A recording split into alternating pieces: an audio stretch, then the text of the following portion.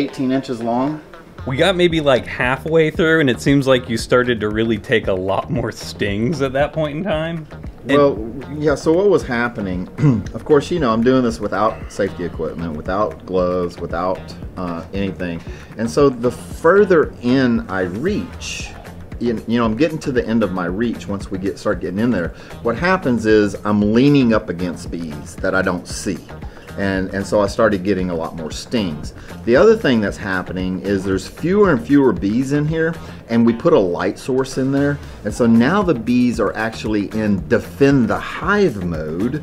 And so they were attacking my fingers at some point because we were removing the comb. There's not a bunch of bees left. There's a lot of room for them to fly, and we had a light source. And so that all put